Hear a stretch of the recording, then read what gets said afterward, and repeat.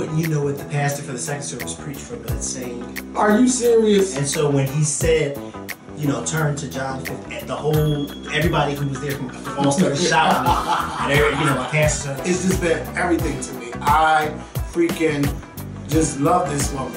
And I listened to her so much, like as a teenager. It helped me through so much. And once he fucked them over, which he was fucking them over for a long time. And once he fucked them all over and they got out, people look at him like he's nothing. Are you ready for the Blackout Part 2? Come to this Blackout ready to have fun. In July 16th in Atlanta, Georgia. It's almost time for the Blackout. Hey, is you ready for the Blackout? Hey. And Ciara has signed a contract with IMG Modeling, or IMG Models, where they will take over Ciara's career as far as beauty, fashion, and modeling. And who's taking over the music? Hey, Ciara and whoever's her record label, whoever the management is, I don't know, but Ciara, like, I don't know what she can do to, you know, fix her music game, but it's possible because Mariah had a couple of setbacks. I'm sorry. But listen, no, let me finish. No, she is not Mariah Carey, but Mariah has had her setbacks in the music industry, and then she made an album that everybody took notice of, and she won 2 Grammys. Yep, but can I stop you? 3, actually. But wait, no, because I want to finish. So Ciara took this seriously. If this modeling company take her seriously, like this could be really big for her. So I'm gonna let you say what you want to say. First of all, no, Ciara is no Mariah Carey and she'll never be Mariah Carey. Second of all, yes, they both had their setbacks. But let us not forget, Mariah Carey is a singer. She came out with a comeback album, The Emancipation of Mimi, that not only showcased her voice and her vocals, but the songs were meaningful and they were powerful and they were on the radio and on the charts for weeks and weeks and weeks and months and months and months and months. Ciara is not a singer. She does not make meaningful songs. She does not make powerful songs. Ciara does not have one song on any of her albums that is close to any song on The Emancipation of Mimi. Not one. They are just totally different, and their setbacks are totally different too. Of course Mariah Carey is going to have a bigger comeback, because she's Mariah Carey. Ciara, you're like, okay, that was a good comeback, but where are the meaningful songs? Where are the, no, you don't have a powerhouse voice, but that doesn't mean anything. Like you said, Janet has songs that you love and got you through some shit. Janet's not a powerhouse, but she got some songs that got you through some shit. Where are the songs that got people through some shit with Ciara? She don't make those kind of get you through some shit kind of songs. Who was that? Well, first of all, open the door. Right now. Second of all, I'm gonna say this. All of that, all what he just said is coming from a person who has never bought an album from Ciara. You don't have to. No. Wait a minute. Pause. So you know a body of music. Pause. You don't have to buy an album from Ciara to know what she has. You know why? Because I didn't buy the album Emancipation of Me. Well, actually, I'm lying. I did. But let me tell you something. Damn near every song was on the radio when that, was it not? Everybody knew first of all, when Emancipation of Mimi came on, it came on and you did not turn it off. You did not skip any songs in Emancipation of Mimi. You let that album go through. Why? Because every song was good. You don't have that with Ciara. Now, I'm not saying Ciara don't have good songs, but she don't have that quality. The Jackie album, I like the Jackie album, but the album that Future produced, that's an album you can listen to from front to finish. Now, I'm not disputing that, but what I'm saying is the setbacks and the comebacks. Ciara would never have a comeback like Mariah because I don't want to say word. It's the music, the quality. They don't make the same type of music. And whereas though, you know what else Mariah had on her side too? She didn't just have young people, but she had older people that really loved it. Ciara has these young people that you and I both know ain't buying shit, and the old people ain't paying Ciara. And then she's trying to cater to them. And it's not working for her. The only 3 blacks that I know that are catering to the whites, and are making it work for them is Nicki Minaj, Rihanna, and Beyonce. They are the only 3 black females that I know that are catering to all people, and it's working for them. Ciara's trying to cater to all people, but it's not working. It's not even working for us. I don't think she's trying to cater. Wait, when I say cater, I don't want you to think that I'm saying it in a bad way. It's good that she's trying to cater to all people, because when you're an artist, you want to make music for everybody. Mm-hmm. But the problem is, Ciara's not. It's not reaching everybody. It's only reaching us, and some of us are not even interested anymore.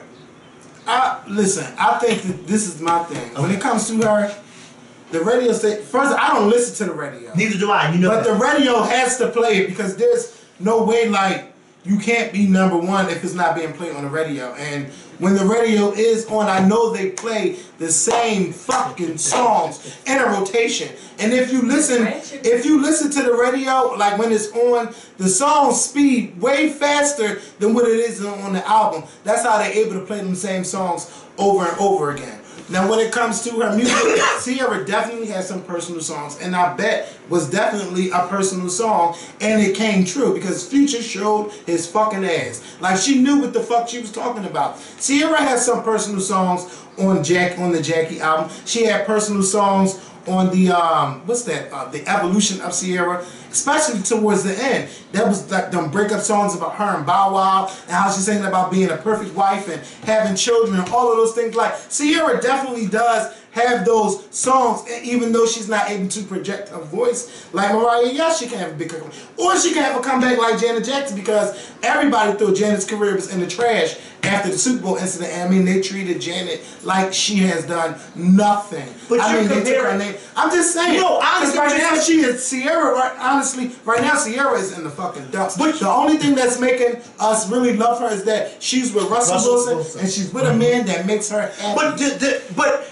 the interesting thing about it is, you are comparing Ciara to 2 icons. Yeah. Janet and why? She's nowhere near Janet Jackson, and she's nowhere near Mariah Carey. You gotta compare her to somebody who's in her league. And even the people in her league are far ahead of her. But that's why you gotta go back. Look how big Ciara was.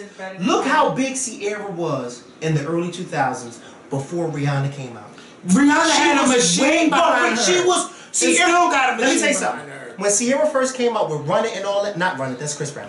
When she came out with the 1-2 step and all that, every time Ciara's song came out, people were flocking. People watched the videos. It was all on the radio.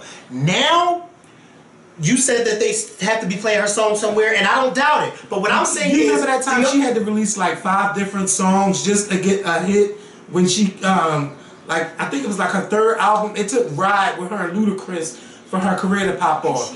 And it's good with ratchet music. And see that, but see, and she's trying to get out of there, and it's not working. But see, this is the okay. You kind of made a point that I'm trying to make, and you're actually making a point that I'm trying to make too, even though you probably don't realize it, but you are. The point that I'm trying to make is Ciara as good as an artist as she is to the folks that like her? Because, you know, I'm not really, you know, but I do see that she does have some good songs. But the point that I'm trying to make is somebody. Back to the Emancipation of Mimi, since you brought it up. Mm-hmm. The Emancipation of Mimi, every time you turned on the radio in 2005, that's all you heard was Mariah Carey's voice. Mm-hmm. At one point, it was Mariah and Mary J. Remember? And Mariah, I mean, Mary had a couple slip-ups too. Yeah, but the thing that, but you can't compare Ciara to Mary either. Sure, because Mary's a legend. But listen, I'm saying, failures happens to the best. They do, and I'm not denying that, but the only thing that I'm saying is that I'm saying don't compare them because no, that's not what I'm saying either. What I'm saying is you were comparing Ciara to artists who make music for everybody, who make meaningful music. Okay, maybe I shouldn't use the word meaningful because you said she has some really good songs, but those songs are not resonating like Mary J. Blige's. What's the name of that song? Because I can't be without you, babe. What's the name of that song? Well, y'all know what I'm talking about. Yeah. She's We Belong Together. Any of the Janet Jackson songs. Her songs are not like those songs. That's the point that I'm trying to make. She does not have one song that the radio's going to play over and over again until you're tired of hearing it. We were tired of hearing Mariah Carey. We were tired of hearing Mary J. Blige because they played it over and over again. I don't know which station they play in Ciara on, but you said they are playing her. I just don't know because I don't hear her voice when I turn on the radio. Yeah. You know who I hear? I hear Iggy Azalea. I hear Rihanna. I hear Nicki Minaj. I sometimes hear Beyonce. I don't hear her all the time, but I sometimes hear her. I never hear Ciara. Never. Especially not right now. You're not gonna hear. I never hear her. She's not promoting nothing. But So you're not gonna hear. But I mean, they could play her throwbacks, but I mean, they're not. But you know why? No one. But let me tell you something. When Ciara, if Ciara could really watch what the fans are saying, like, I think she also needs to be performing on shit And not to let them know it. Like she Yeah, did. like 5 years ago. Like never hula hoop. If you want to be on somebody's show, you have to get an interview and you gotta see perform. Wendy Williams' wig today? Yeah, she was doing the 70s look. She was doing the 70s. I'm glad because That's I why- came in mid Yeah, in the 70s. She's going to do a different look every week from a different haircut. It looked like a box of tissue sitting on her head. I saw it. Yeah. So I mean, Imagine, I walk in the waiting room in the hospital and I'm like, with the what is that on her head? And then the lady behind the desk started laughing. I'm like, wait.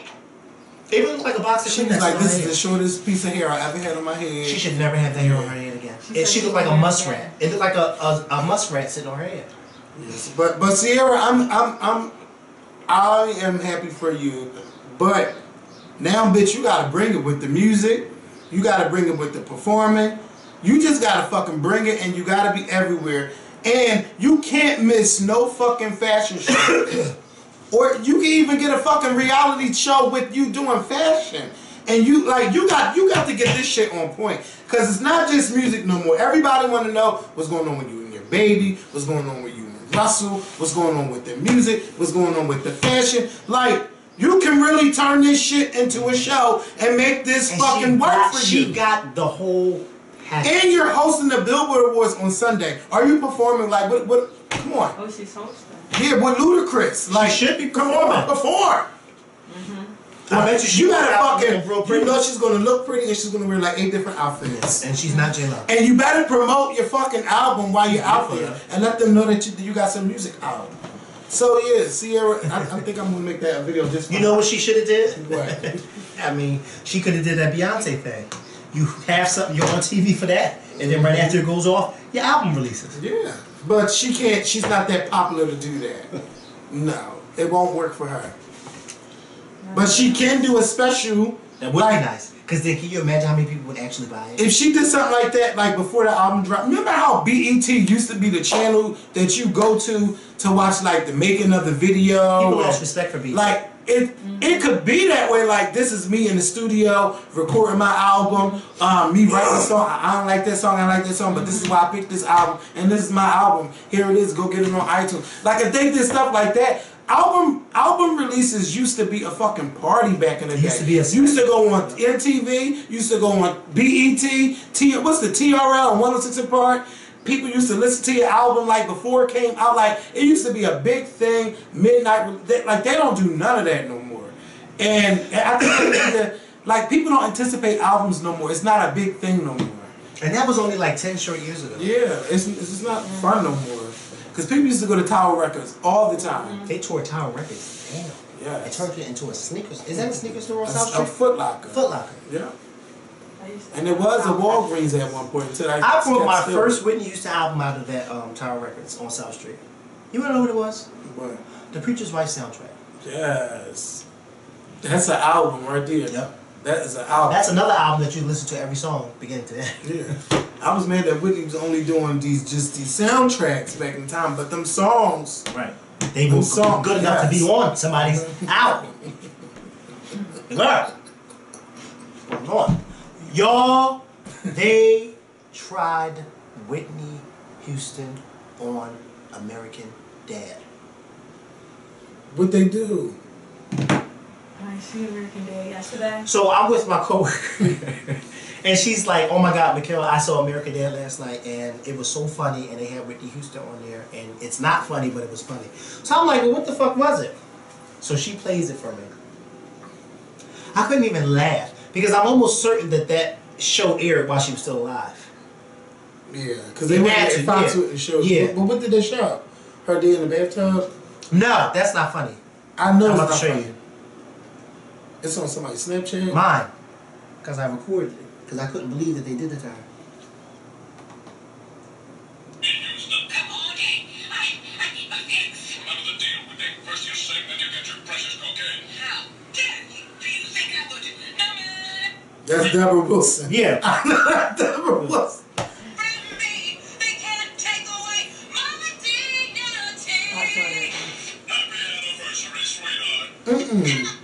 And then told her, if you don't sing, you can't get your cocaine. And then the wife took the cocaine and said, come on, Whitney, get it. And when she was all out the door for the cocaine. It's not funny. But they make fun of everybody. I don't like that.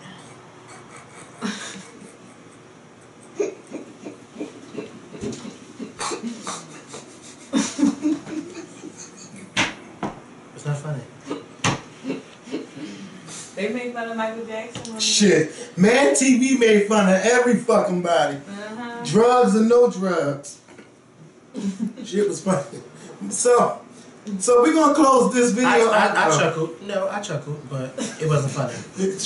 You know, it's not funny though.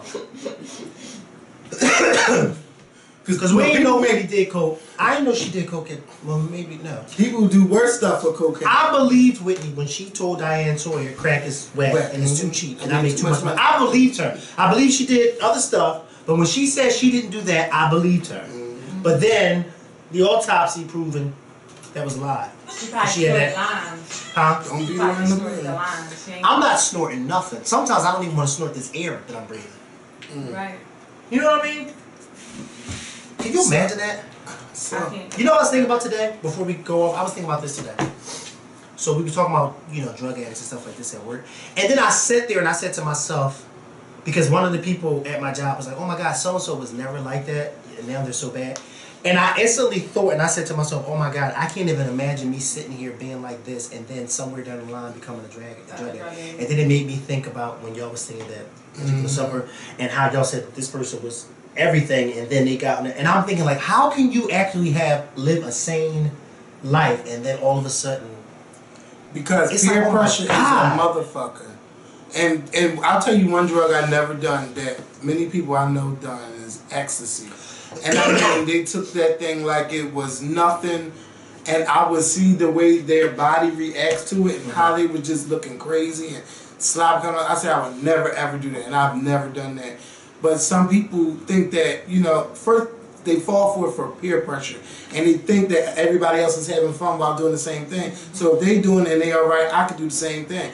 But you do have some people that can function and be on that stuff, and you will never even know that they're on it. But then you have some people that's just, you can tell. I would never forget. And it's funny because my dad was so scared. My dad thought that my sister was a functional alcoholic. My sister's not an alcoholic. My sister likes to party. But when she was in school before she graduated college, my dad was so scared because he's like, she's always partying, like what's going on? So then he know how close me and my sister is. So he said to me one day, no, I need you to be honest with me. Don't you think your sister is drinking too much? And I was like, well, I mean, she drinks, but she don't drink. She just parties like everybody do.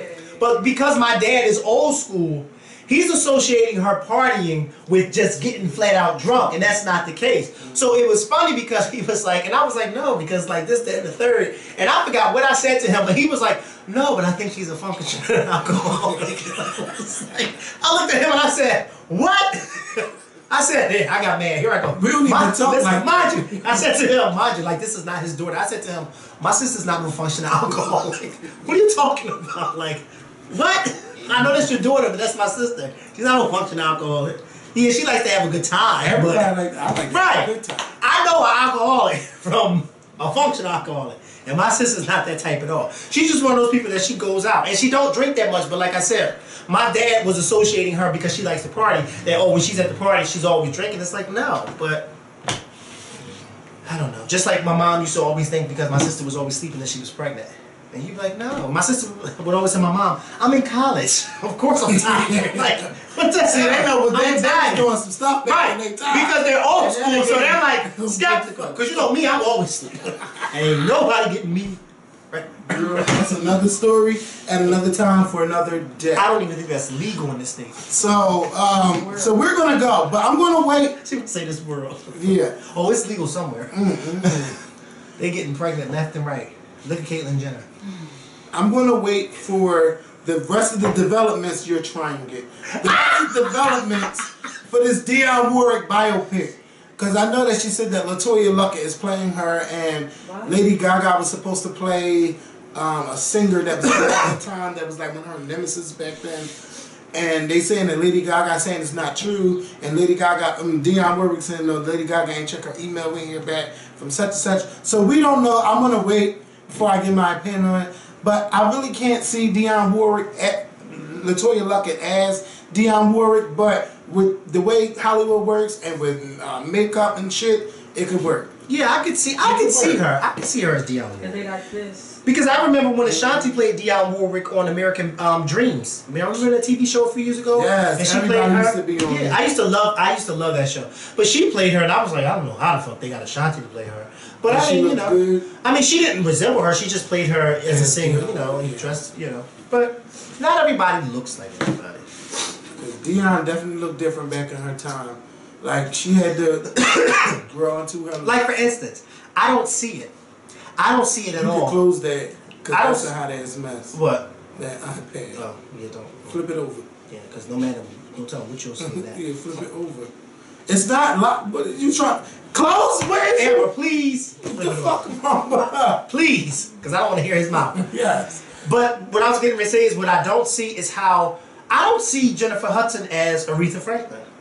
But Aretha Franklin she seems do to see it. But just like Aretha Franklin I mean, she could do it as far as, I guess, vocals, but I can't even say vocals because nobody sound like But now, like, because Aretha was small back in her day, like, Jennifer definitely could play a young Aretha Franklin. But it's just like Aretha Franklin wanted Halle Berry to play her. And I don't know where she got that idea. She did. Yeah, but that was a long... Then she got mad. Then she got mad when Halle Berry said that she wouldn't think that she could live up to that. And so Aretha Franklin said, well, I don't want nobody who's not confident enough to play me. Aretha really needs to get it together because she has a story that definitely needs to be told. But I want it to be told. Right. Because I want to figure. I'm not trying to be rude. I'm not. Go ahead. You want to know everything? I want to know what was going on with her dad messing around with that little girl. Maybe she might tell her story, not her dad's story. Well, we're gonna tell the whole story. Come on, quick. Allegedly, because I want to get sued. Oh, we'll talk about this after. Well, yeah. So, because I know some of y'all know what I'm talking about. What else was about to say? So yeah, we'll be back on Thursday with a new video. Also, if you live in the Philadelphia area, Tweet will be performing at the TLA Theater next Thursday. That's May 26th. And Gogo Morrow will be her opening act. And they are both former Scorpion Show guests. And we're going to be talking to Tweet before her show on May 26th at the TLA. So make sure y'all come on out, come to the TLA, and support Tweet in her new album, Charlene. So we're going to go, and we will see you guys on Thursday with a new video. Peace. I was going to try to stop the video. So, now what you was about to say?